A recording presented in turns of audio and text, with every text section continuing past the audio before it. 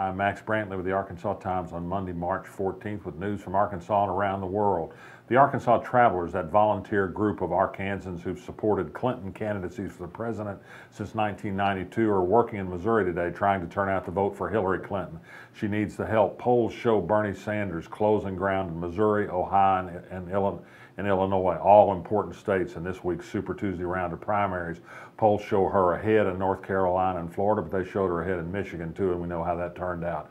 The Republican side is going to be interesting to watch as well. John Kasich hopes to win Ohio, the first big state he might win.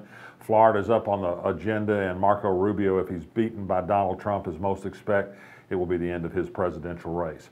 Speaking of President Clinton, former President Clinton, I'm reminded of him today because the state unemployment rate came out today. It's 4.4%. That's the lowest it's been in 16 years. 16 years ago was 2000. A fellow named Clinton was president then. We're just about back to where we were prosperity-wise when he was president. Terrible storms and tornadoes moved through Arkansas last night, left widespread damage, among them to the Mountain Harbor Resort near Mount Ida, where some $1 million of damage was done to docks and boats that were docked there. A couple of prison units at Dermont and Malvern also were hit, broken windows, fences, that sort of thing, but no prisoners escaped. Becky Keogh, the director of the State Department of Environmental Quality, the state's top environmental regulator, a veteran of a petroleum company, I should add, got some news coverage last week for testifying before a Senate committee about the heavy-handedness of the EPA and enforcing anti-pollution rules. We dug into that testimony and found a couple of things that were overlooked in the coverage of that last week. One was Sheldon Whitehouse of Rhode Island, a Democrat, pressed her on whether she thought there was a potential for man-made influence on rising climate, rising temperatures in the world, and also change in ocean levels and the melting of the glacier ice pack. She just wouldn't answer the question. She said some scientists say yes, some say no. Sheldon Whitehouse said all the scientists he knows says a man definitely has a role in this. Barbara Boxer also is pressing Keogh to tell her precisely who in the EPA supposedly told her that the EPA could do whatever it wants to against states as far as regulation concerned. No word yet if Keogh has actually delivered that information to Senator Boxer. Boxer said she's happy to do it confidentially. The state of Arkansas is out another $25,000 because Leslie Rutledge continued to fight all the way to the Supreme Court to try and defend an unconstitutional state law to ban abortions at 12 weeks. The legal tab is now over $100,000 thanks to fighting what was going to be a losing case from the outset. David Burnett, a state senator from Northeast Arkansas, says he's going to fight at this next legislative session to restore $1 million that was cut from state library funding in the last legislative session. Problem is he's a Democrat, Republicans are in control. That money was cut to pay for income tax increase for higher income people and for capital gains tax cut for very high income people. It's unlikely he's going to get the libraries their money back. It might help him in his election this fall.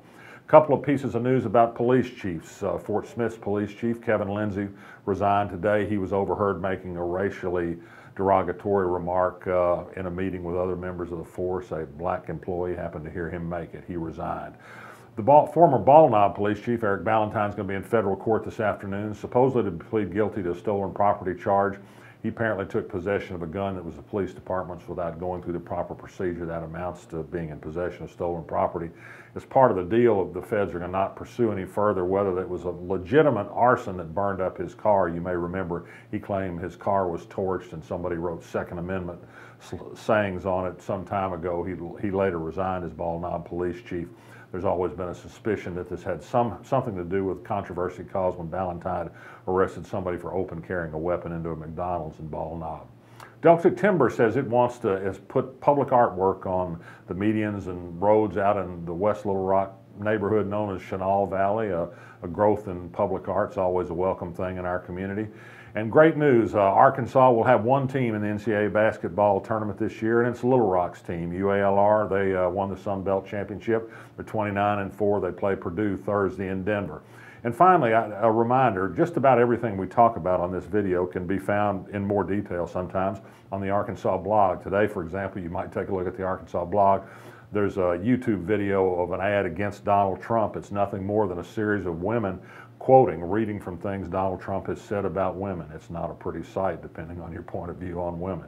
I'm Max Brantley. I'll be back tomorrow. You feel it in your heart. The spirit of Little Rock. We've had that spirit since 1927, helping build our city by producing decades of leaders lies in the heart of our state.